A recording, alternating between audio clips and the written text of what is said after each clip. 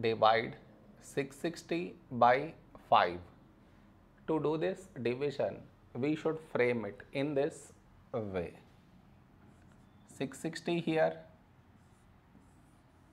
5 here. This is your step 1.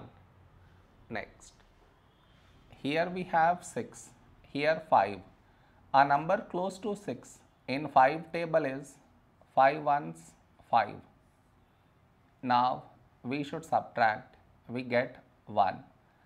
After this, bring down the beside number, so 6 down, so 16. A number close to 16 in 5 table is 5 3s 15. Now we subtract, we get 1.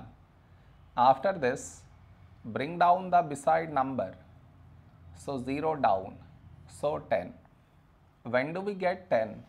In 5 table, 5 2s 10. Now we subtract, we get 0. No more numbers to bring it down, so we stop here. This is our remainder, this is our quotient.